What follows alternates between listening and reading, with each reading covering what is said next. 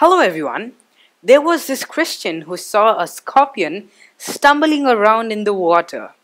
He decided to save it by stretching his finger, but the scorpion stung him. The man still tried to get the scorpion out of the water, but the scorpion stung him again and again. A man nearby told him to stop trying to save the scorpion because it kept stinging him. But the Christian said, "It is the nature of the scorpion to sting. It is my nature to love.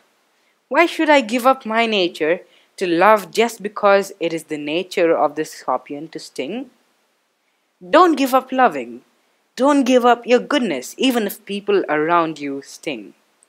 The Bible says in Romans 12:21, "Be ye not overcome by evil, but overcome evil with good."